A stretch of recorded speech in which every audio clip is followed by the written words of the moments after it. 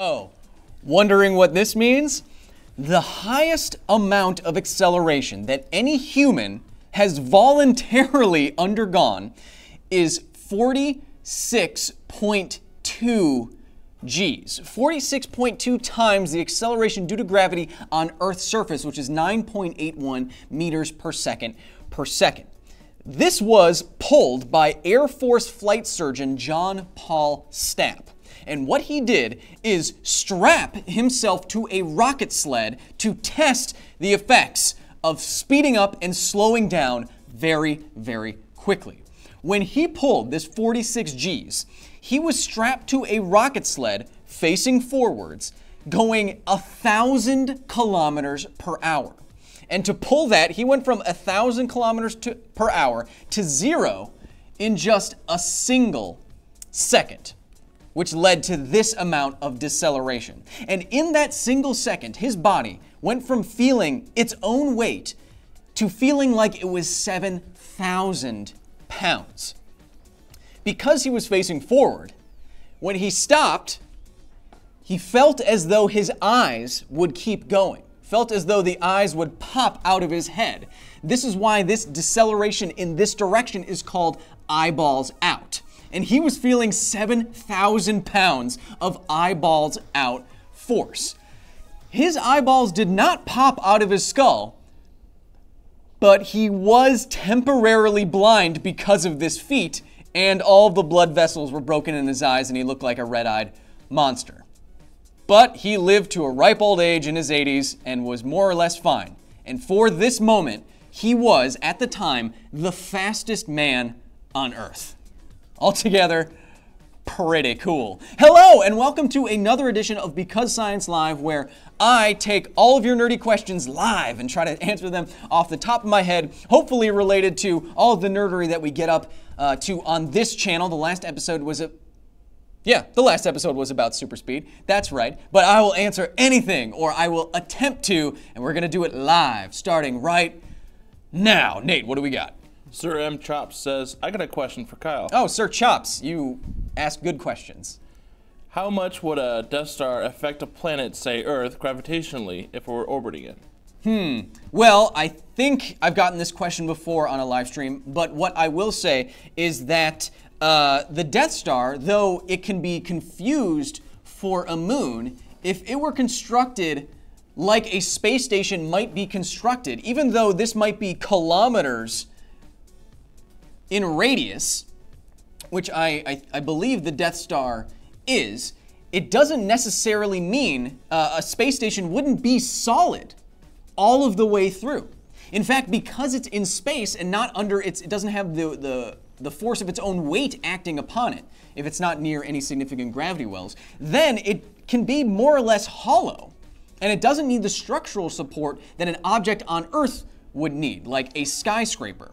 So the Death Star could be mostly hollow. In fact, you probably want to save money and time, etc. So without as much mass as a solid moon object, it would influence the Earth even less gravitationally than our moon would. Now, our moon does provide quite a bit of force. It does generate force on our planet, and that force looks like a force acting to squish out the sides like this. And we call that the tidal force. That's why we get tides. There's bulges on each side of the planet. I go more into this in a future episode. But it's not all that much, so to speak. This only happens because we have a lot of surface that is water, and if you add up all the little gravitational effects over that large surface, you get something that's noticeable, the tides. Even if the Death Star was the size of our moon, it's probably much, much, much less massive, so it will probably have less effect on our planet than the moon would. So, altogether, not all that much. Next question. Jake DiBiaso says, I'm wondering, what is the most scientifically accurate science fiction film ever known? That is very hard to say. I'm not a working scientist, but what a lot of working scientists will say is 2001, A Space Odyssey. aside from being a beautiful art film, it is very painstakingly recreating what you actually need to do in space. One of the more famous images is the astronaut running upside down in the circle because there is that's one way to generate artificial gravity. If you have a torus, if you have a ring that is accelerating you towards the center, you feel a pseudo force pushing you out to the ground, which feels like artificial weight. That was very accurate. Films like Interstellar do that as well. Interstellar comes close, now that I think about it, because the advisor on the film, Kip Thorne, he just won a Nobel Prize for gravitational waves. He's the kind of guy who won bets against Stephen Hawking. No, seriously. So he provided the equations for what the black hole would look like in Interstellar, Gargantua.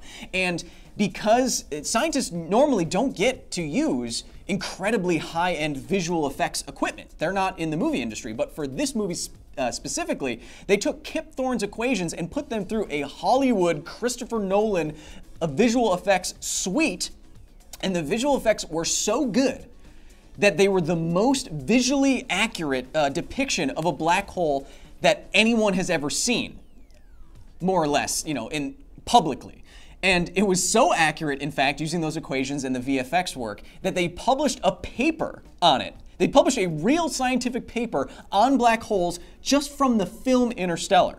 I don't know if any other science film, any other sci-fi film can say that it's accurate enough that you could publish papers on it. So, you know what?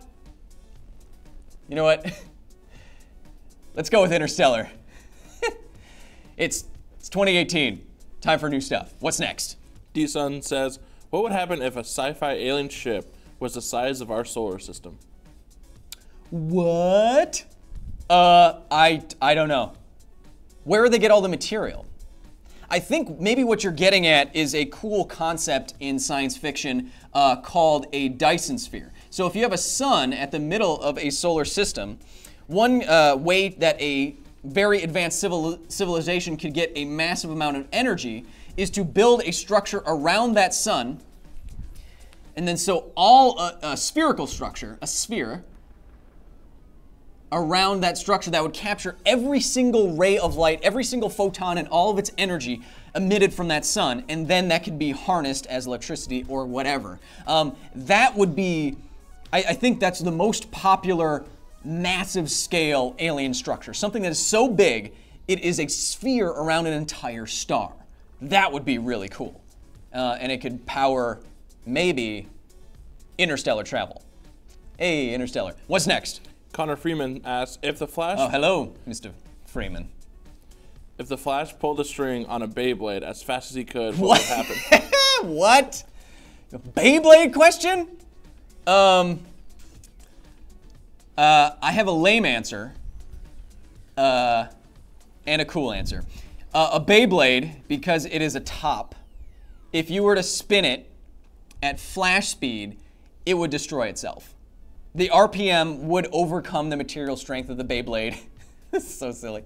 Overcome the material strength of the Beyblade and it would rip itself apart. You may have seen videos where they take fidget spinners, kind of the same thing, and they spin them as fast as they can using like a compressed air or something like that, and eventually they will rip themselves apart. CDs will rip themselves apart at a certain RPM. So that's what would happen to a Beyblade. But if the Beyblade were indestructible, oh, I don't know. That sounds really complicated. Either it's going into the ground, or because it doesn't weigh a lot, it's flying. Something weird would happen, but I'd have to look into it. Next question. Tarji Tart says, how much does radiation from humans affect the Earth's temperature, if at all? Radiation from humans. I'm gonna assume you mean nuclear power plants or something like that. Almost nothing. Probably equates to zero. The Earth gets its heat from the movement of its core and radioactive materials in the Earth's material itself that are emitting different kinds of radiation, and as that radiation slams into other particles next to it, it heats it up with its kinetic energy and it gets hotter. That's where the heat in the center of something like the Earth or another planet comes from, or so we think. We can't even get down there. We can't even drill like a few kilometers down into the crust. So there's still a lot of There's still a lot of unanswered questions on that front. So how much does human radiation add to the heat of the Earth? Not much. Unless you interpret this a little bit differently and say humans have put out so much carbon dioxide that radiation from the sun is being trapped more than it is escaping from the surface of the Earth, and that leads to global warming. So, in that interpretation of your question, human-induced radiation capture is affecting the planet in a temperature aspect more so than any other source we have seen in millennia, and it's a huge problem. Next question. Innocence asked, It's such a big problem. One of you nerds, come on, you can help us. Figure it out. I know you can. What's next? Innocence asks, underground societies are common in fantasy and sci-fi, but how realistic are they? Oxygen doesn't sink like CO2. Will they just be suffocate before long? Undersea societies? Underground societies. Underground societies. I don't see the problem with underground societies as long as they had a good ventilation system.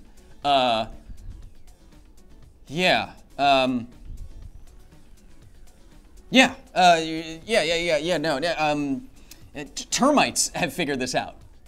Termites live in giant chambers underground. And if you want to look up some really cool YouTube videos, you can see that underground there are these gigantic chambers that stretch out so much further than you think. And you can find these structures by pouring liquid metal down there, obliterating their society, and then digging it up after it cools. And you can see it. I mean, it is kind of terrible, but you can see it.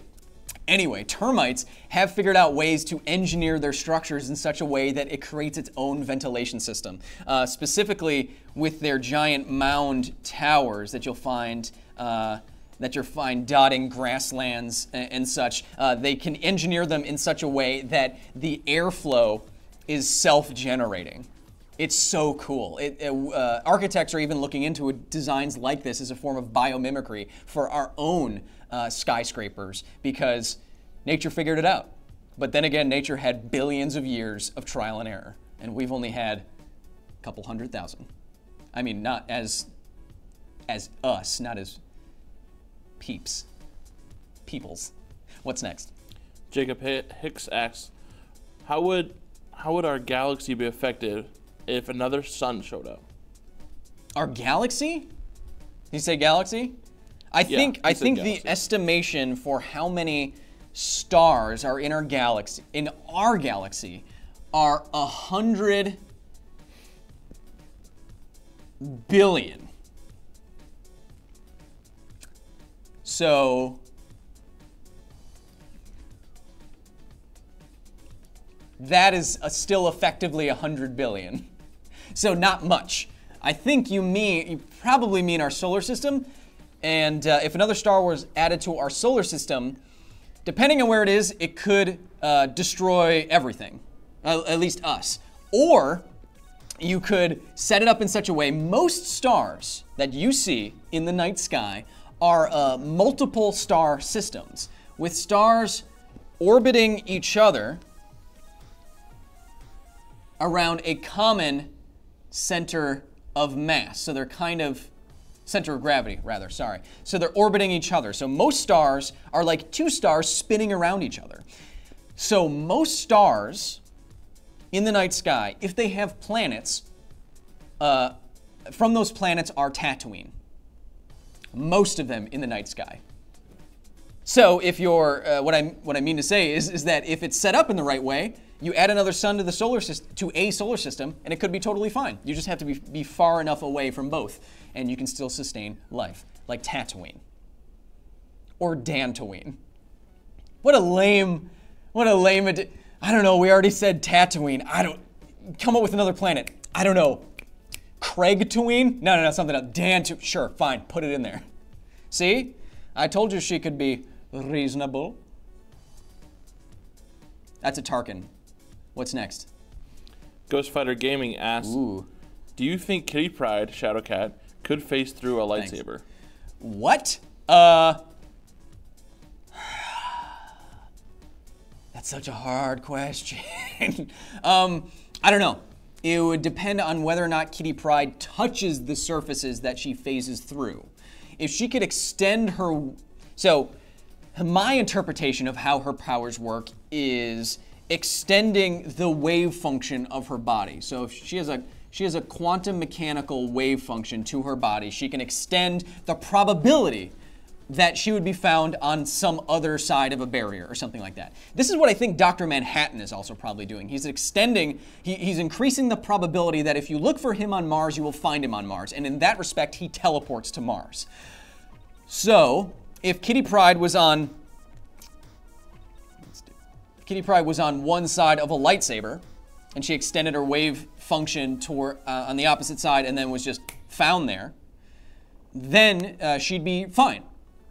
But if she touched the lightsaber and moved through its material, then she wouldn't be fine. Because at this distance, let's just say here, let's just consider this is a real lightsaber, and I'm this close to it. This would feel as hot as the sun would at its surface. So she'd be dead. What's next? There's no music going on. I'm just, beeping and popping. Refenix 2 asks, what would the after effects when Yellowstone volcano erupts? Oh, the mega volcano super caldera? The super caldera, which is kind of like a boiling cauldron of lava underneath Yellowstone. If that were to erupt, I may be wrong, but the last thing I read about it is that it might be an extinction level event. Meaning us. Be bad. There's actually a really, my favorite game last year was Horizon Zero Dawn on PS4. And it was fantastic, and the gameplay is so good, and it's beautiful. Anyway, in the DLC for that game, there's actually, okay, cover your ears if you don't want spoilers for the DLC of Horizon Zero Dawn, a game that's been out for a year. All right, they have such a cool concept for power generation. In the future, they rig up a hydroelectric power plant to dump water on the Yellowstone caldera so that it is constantly not getting hot enough to erupt or not getting filled enough or whatever the critical point is. So they're pouring water on it to keep it under control, to create steam, to create a power source that would last for thousands of years.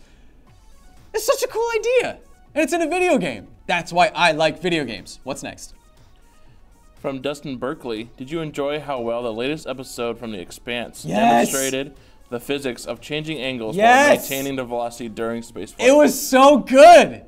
Oh man, last episode of The Expanse, it's called IFF, Identify Friend Foe. But it's season 3, episode 2 of The Expanse, and they show if you're in a spaceship, if you're not accelerating, you are continuing on at a constant velocity, but then what a really cool racing spaceship does is that once you want to change direction, the seats first realign themselves so that your back will be perpendicular to the thrust, so that when you do accelerate again, you are still feeling the same kind of weight. And if you can change direction and be weightless, and then you only have weight once you re-accelerate again. It's an action scene in The Expanse, and it's so well done, and it's my favorite show on TV right now. And if you want to see anything, if you want to know what, not the most accurate scientifically movie is, but the most scientifically accurate show on television right now is The Expanse. Go watch it. I moderated their panel about the science at WonderCon. I love all of them. The actors are great. The executive producer is a PhD. He was the science advisor on Star Trek: The Next Generation. Oh, can't say enough good things. I love that show. What's next? John Monroe asks, how does a moisture evaporator similar to those in Star Wars work? I made that sound because I know the answer, but I don't remember if I remember all of it. Moisture evaporators could work like ionic breezes. You remember those things? So if you have let's just say you have a rod like this. Now if you create an electric field, a small electric field around this rod, you can create airflow around it because charged particles are being charged around the rod. And the rod would have the opposite charge to the charge that it is inducing, and this creates airflow as particles are pulled and pushed away from said rod. Now, if that air that is moving past the rod has moisture in it, what you can do is supercool the rod to induce condensation on the rod, which could be connected at the bottom or inside of it or whatever. So yeah, moisture evaporators are totally a thing, and you would use them in the desert. Cool thing is that I've had too much coffee. Cool thing is that in the deserts of somewhere, there are cacti that grow in the desert that act just like moisture evaporators. So with them and their prickly little prickle boys, little prickly spines here, because they just have the right density of material, there's just enough material in the air, fog rolls through the desert near the sea, and then moisture condenses on these cacti, which feeds the cacti and waters them. And the cacti do such a good job of evaporating like this that creatures come and drink. These are kind of like watering holes for them because there's no nearby source of water, so they come and drink on the cactus, which is a moisture evaporator IRL. How cool is that? Next question. Storm the Enemy asks, Ooh. What things could you do if you could generate and control electrons?